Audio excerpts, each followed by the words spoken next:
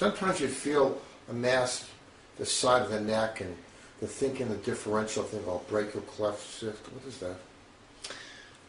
Branchial cleft anomalies are anomalies that have developed as a result of infolding of pouches and arches on the side of the neck that result in multiple different important structures within the neck and in the chest related to the hearing and the eustachian tube, to parathyroid glands, to the large vascular structures in the chest.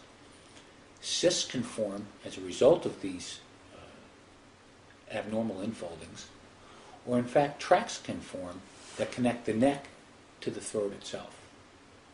And if you do find it, what's the approach to the problem? Surgical excision is typically curative. And if you find it in one side, is there a chance it's on the other side too? Not typically. I mean, there are children who do have it on both sides of the neck, but in greater than 90% of the cases, it's a single-sided issue. Is that more common or less common than the thyroid duct cyst? Probably somewhat similar. Neither one of them is extremely common, but we see both of them in variable numbers. And what age usually the neck usually presents usually? Young? Old? Cysts tend to occur in somewhat older children and adolescents.